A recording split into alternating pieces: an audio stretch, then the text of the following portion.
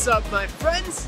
My name is Jake, and I'm so glad you're here and ready to dive into some pretty fantastic stuff with me. I get so geeked out about the massive body of water that covers 70% of the world. You know the one, the ocean.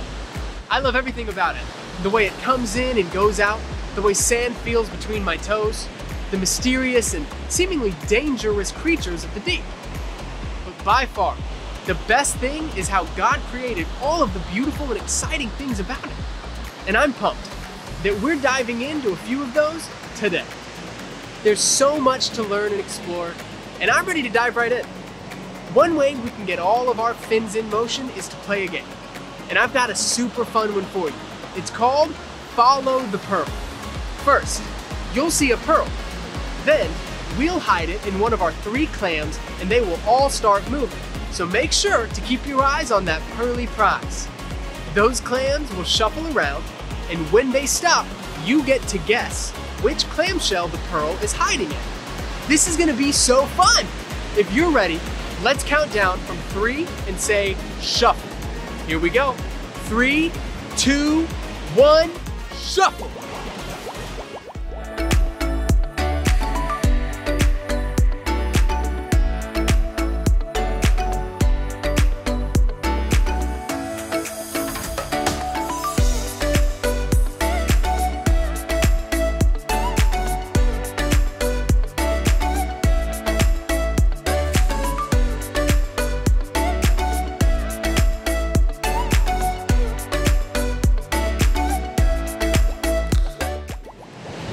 That was so fun!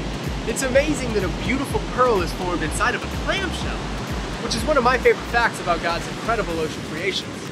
You see, a regular old piece of sand makes its way into the clam, and if it hangs out with the clam long enough, it changes and becomes a shiny pearl. And that actually makes me think of what it's like to follow Jesus.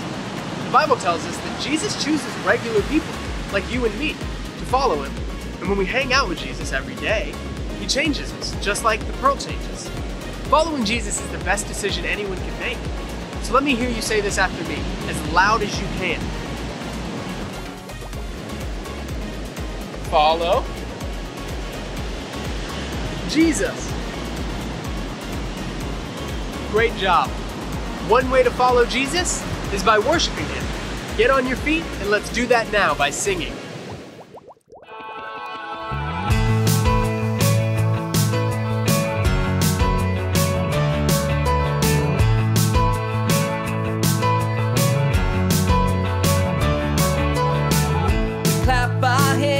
Praise your name, Jesus.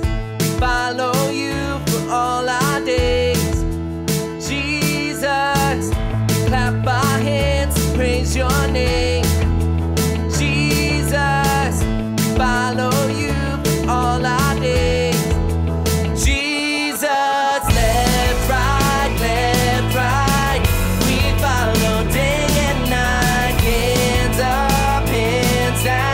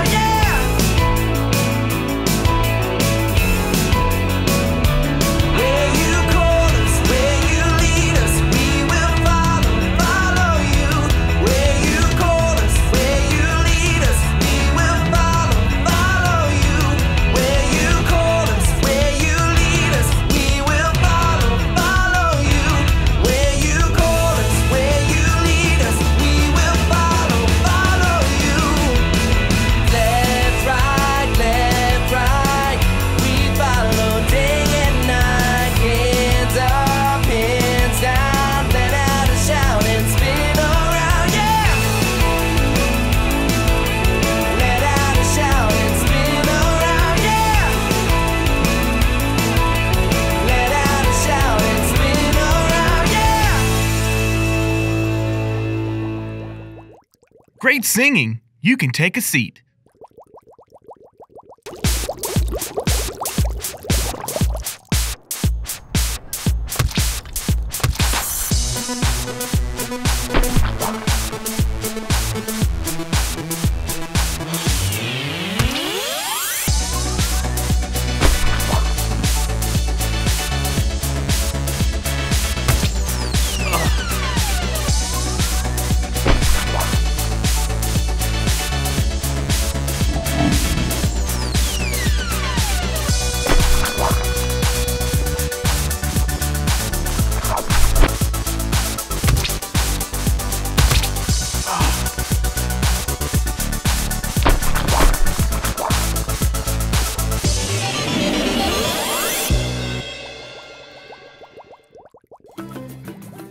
Let's play Shark, Fish, Crab. You'll have 5 seconds to choose which sea creature you want to be. You can either be a shark, a fish, or a crab. If your sea creature disappears from the screen, you'll sit down. If you're ready to play, stand up and choose your creature.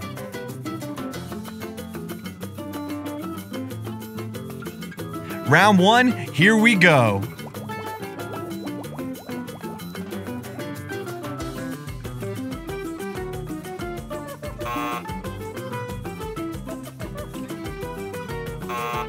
Shark wins that round. Now choose a sea creature for round 2.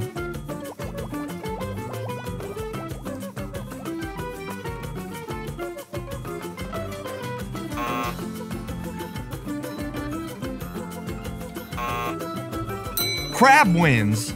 Choose one more time for round 3.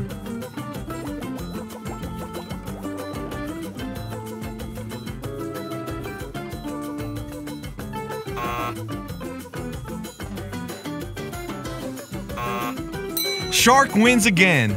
Good game, everybody. You can take a seat.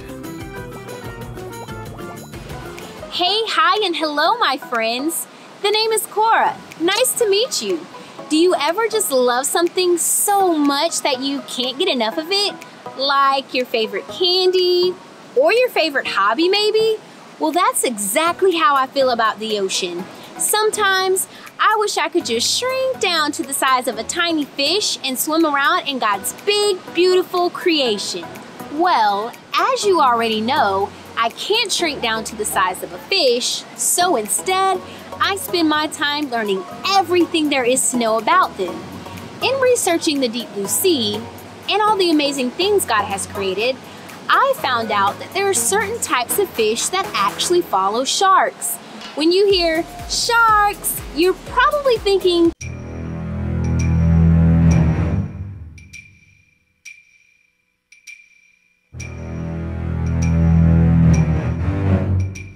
but there are actually a few different types of species that not only don't get eaten by sharks, but, catch this, they're friends.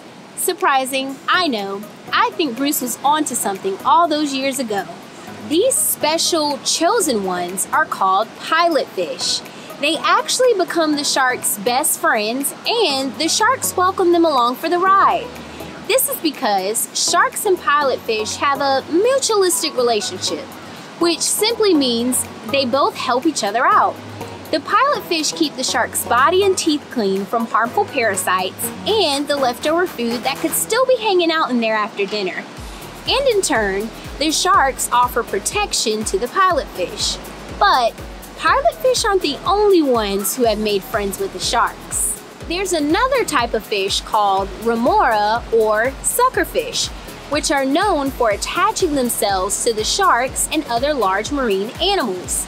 Suckerfish have a flat, oval-sucking disc on the top of their heads that allow them to hitch a ride wherever its host may be heading. Next stop, New Zealand. Can you imagine just swimming on up to a big old sea-living carnivore and taking the chance that he might be your new best friend or he might eat you? Well, that's not going to happen with these guys. And here's why. The sharks can identify which fish are there to help and which fish are prey just by looking at them. And it might sound a little crazy to some, but I actually get it. See, when I started following Jesus, I was a lot like those little fishies. I was a bit unsure because I didn't quite know what was ahead of me. But I knew one thing. Jesus called me by my name. He met me exactly where I was, and He's taking me on the adventure of a lifetime. I don't always know where we're going or what lies ahead, but here's what I do know. Jesus is always with me, right beside me. Those sharks and fish may think they're pretty close, but I've found a best friend in Jesus that's stronger than any current you're gonna find in the deep blue. Following Jesus is the best decision anyone can make. Try it and see. That was fascinating. Can you believe that there are fish who are not only not afraid of sharks, but who actually follow their every move? Cora always helps us to understand more about how everything in creation points us to Jesus. That reminds me a lot of this guy from the Bible named Peter. Here, you guys check this out. God's story. Peter fishes for men. So part of God's story is about a guy named Peter, and it goes like this. Actually, hold it right there. Peter's real name was Simon. He lived in a place called Capernaum where he had a wife and worked as a fisherman. Simon was just a normal guy, but his life was about to change forever. See, Simon was fishing one day like usual when Jesus got into Simon's boat. He taught some people who were standing around. Then he said to Simon, "Go out into deep water. Let down your net so you can catch some fish." Simon had been fishing all night without catching anything. The last thing he wanted to do was go back out into deep water. But since Jesus told him to do it, Simon obeyed, even though it didn't make any sense. And guess what? He and all the other fishermen caught so many fish that their boats began to sink. When Simon finally got back to the shore, he fell to his feet in front of Jesus. He realized Jesus was not just a great teacher, he was God's son and the rescuer God had promised. Jesus said, "Don't be afraid. From now on, you will be catching men." Jesus wanted Simon to know that now that he knew who Jesus was, he could tell other people who Jesus was too. In fact, Jesus gave Simon a new name, Peter. It means rock, because Jesus would use Peter to build his church. Sometimes we think of a church as a building, but really, it's people who follow Jesus. And just like we might use rocks to build a church building, Peter was one of the very first people to follow Jesus and show others how to follow him too. And that's part of the story of Peter. So, in case you missed it, here's the quick version. Simon was a normal guy. He lived in Capernaum. He was a fisherman. He met Jesus. Jesus told him to go to deep water. Simon obeyed. He caught fish. He realized Jesus was God's son. Jesus said Peter could tell others about Jesus. He called Simon Peter. And that's a part of God's story. The day Peter met Jesus changed his life forever. After that miraculous catch of fish, Peter knew that Jesus was God's son. So he started following Jesus by spending time with him, obeying everything he said to do, and telling others about him. And that's exactly what it looks like for you and I to follow Jesus too. Okay, I want to see if you can remember some things we talked about today, so I have a couple questions. What did Peter realize about Jesus? A, that Jesus was a fisherman. B, that Jesus was God's son who loved him. C, that Jesus liked boats. Or D, all of the above. It's B. Jesus is God's son. Jesus loved Peter, and he loves you too. Okay, time for the next one. What does it mean to follow Jesus? A, spend time with him. B, obey him. C, tell others about him. Or D, all of the above. You got it. All of those are ways that you and I can follow Jesus. You guys, today has been so much fun, and I hope you'll come back next week. Before you go, let's pray together. Jesus, you are awesome. We know that following you is the best decision we can make. Show us how we can follow you every day. Amen. It's time for me to go, but the fun's not over yet. Check this out. Get on your feet. It's time to sing.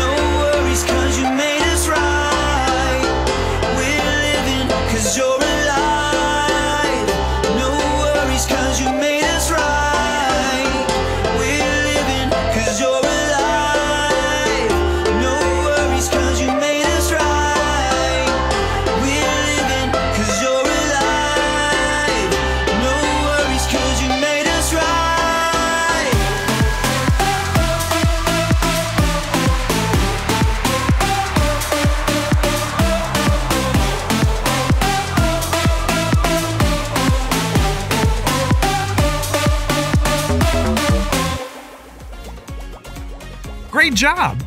We had the best time diving into what God wanted to say to us today. You can take a seat.